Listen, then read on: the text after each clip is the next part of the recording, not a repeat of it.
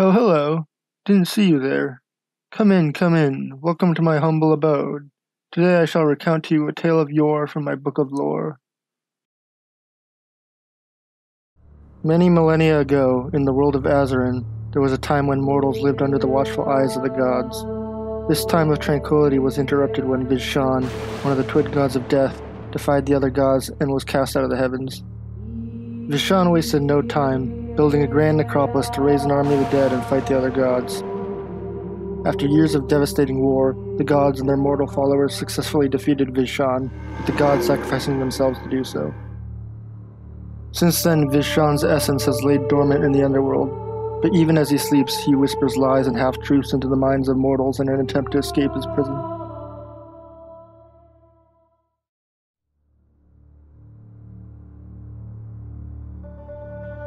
Hello again. Seems like you've gotten through the stick figure narrative exposition part of the video. The reason I put that in there is I wanted to explain the significance of the build as a part of the lore of my world.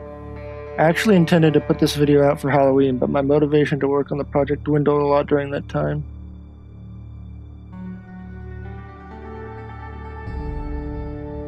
As I'm creating the terrain for this build, I'm thinking about the effect the necropolis would have on the landscape.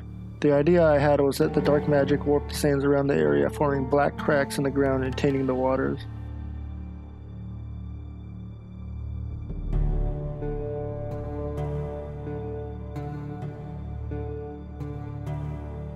I painted the dark rocks with a slightly angled cylinder in different dark brown blocks to give a desert layer effect.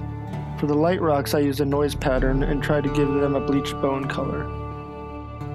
This first pyramid was actually inspired by the Nubian pyramids in Sudan, which are proportionally taller than the ones in Egypt. They're also darker, which inspired the palette for the build.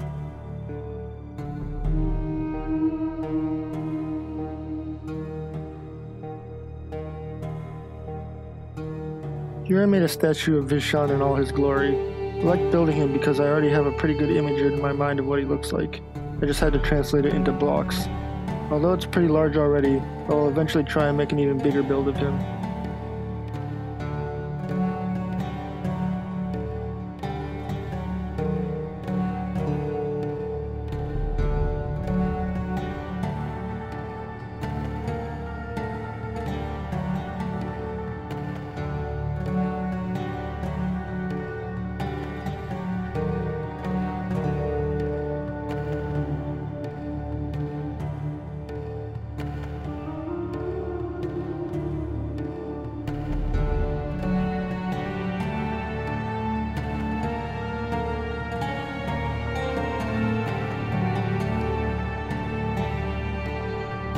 Here's where I come up with the detailing for this build.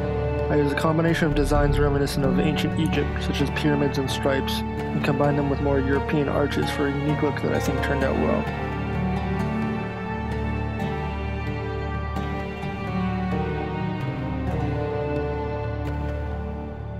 Now I make another pyramid, this time making it diagonal. I go on to decorate it with skeletal designs such as adorning the top with spikes and putting a skull on the entrance.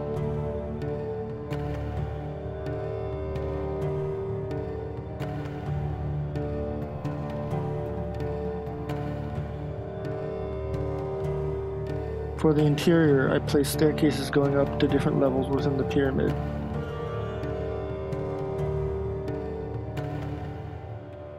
The bottom is filled with skulls, candles, and decorated pots which can double as canopic jars for storing organs of the dead.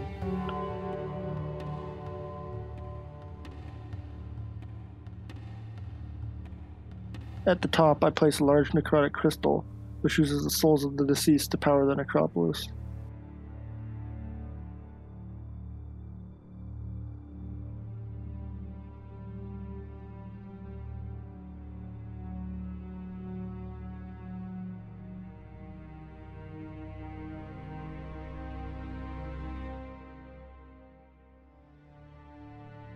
Now I pave some roads into the ground. I think this corner here is a good spot for some obelisks. It takes me a little time to get a good design for them. I also came up with the idea of making these golden lines in the roads. Because there aren't really any good golden colored slabs, I resort to using mud bricks in the inclined areas.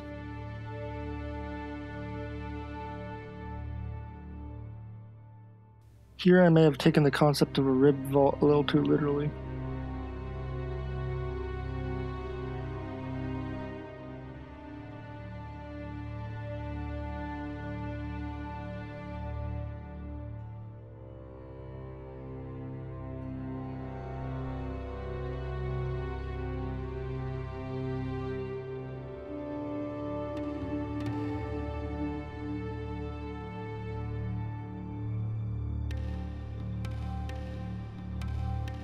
For the inner necropolis, I basically take a lot of the details I've already established and use them throughout the cave area.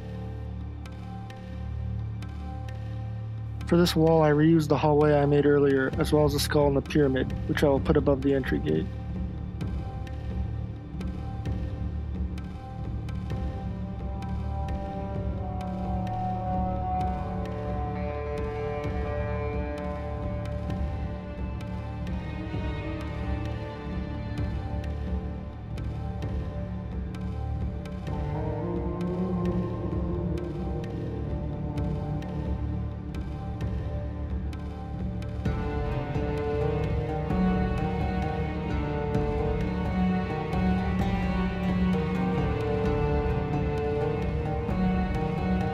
Now I expand downwards to make a lower area with a sewer pool.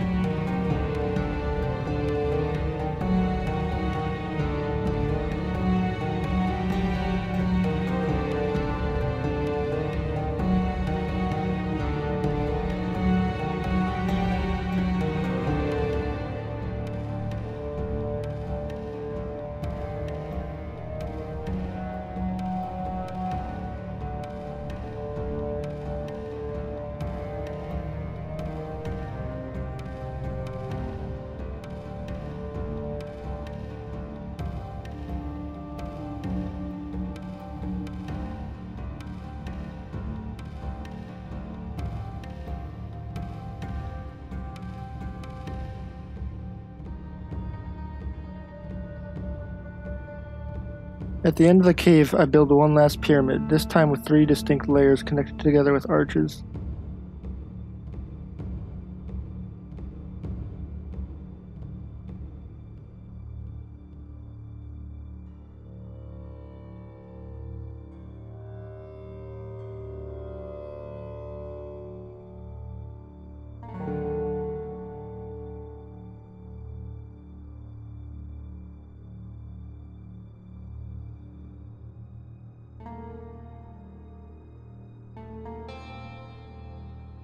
I made this area into a library for all kinds of forbidden necromantic scrolls and tomes.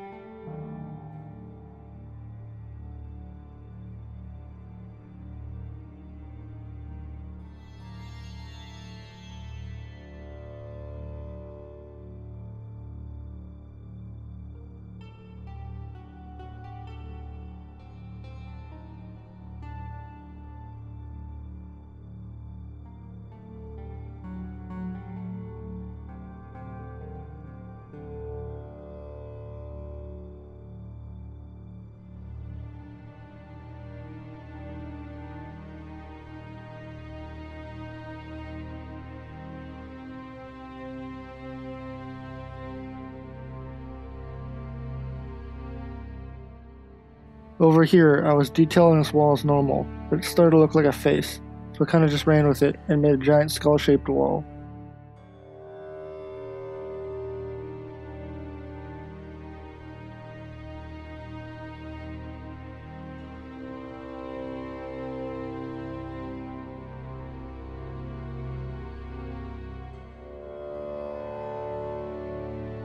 To finish off the build, I make this giant column. Again, I use a skull from before as well as making bony decorations.